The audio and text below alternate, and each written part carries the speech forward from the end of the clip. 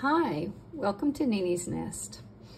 I hope that you have subscribed to my channel, Nini's Nest, and if you haven't, please do so today. And share this with your friends because Christmas break from school is coming up and your friends may want to join us and hear some of the stories that I read during the end of December. So today we're going to be reading by the author of Goodnight Moon, Margaret Wise Brown, A Home in the Barn. And the pictures are by Caldecott Medal winner Jerry Pinkney. And they are nice, aren't they? Almost lifelike, the pictures of the animals.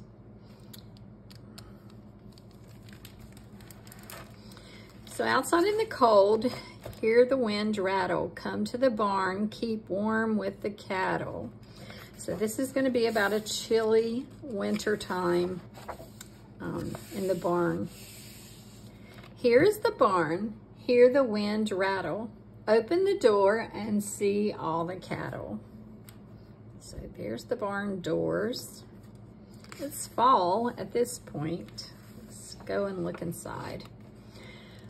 Outside in the cold, hear the wind rattle. Stay in the barn, keep warm with the cattle.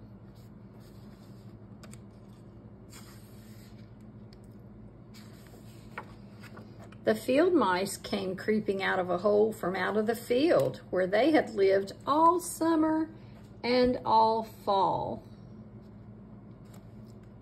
The time had come for them to move out of their little grass nests in the field and into the big warm barn.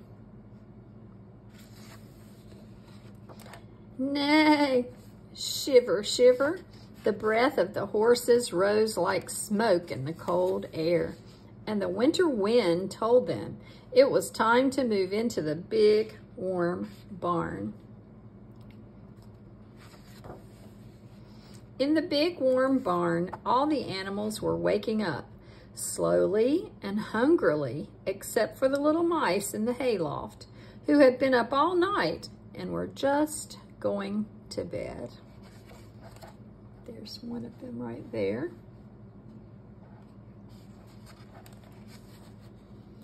High up in the rafters of the barn, the swallows began to chirp in their deep, warm nests of mud.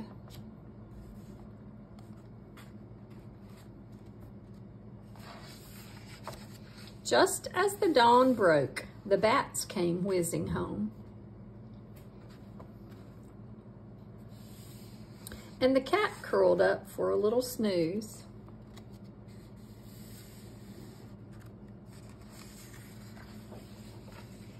Moo! A cow had a calf.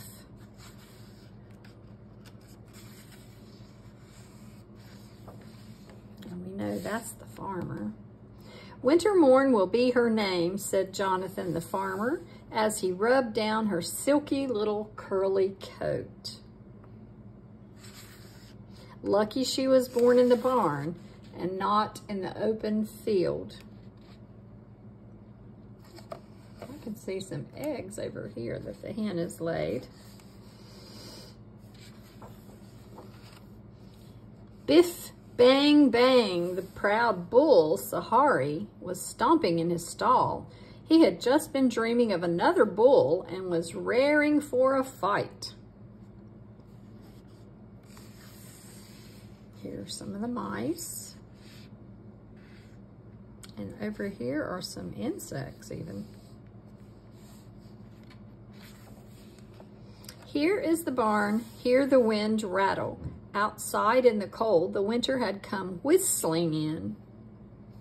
Ooh, the wind said.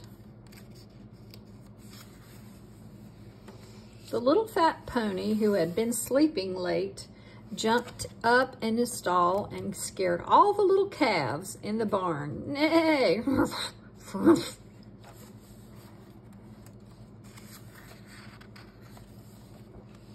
And with so many animals all close together in the barn, it was quite warm. I see 3 horses and some cows some goats, pig, a goat. This looks like an adult goat, and these are baby goats. A hen sitting on her nest. I'm sure there are more.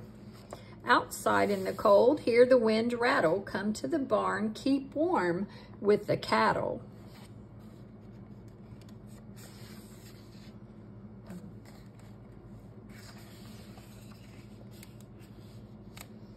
Wow, it is cozy in there. Look how tightly they sit together. Here's some baby chicks. And a sheep.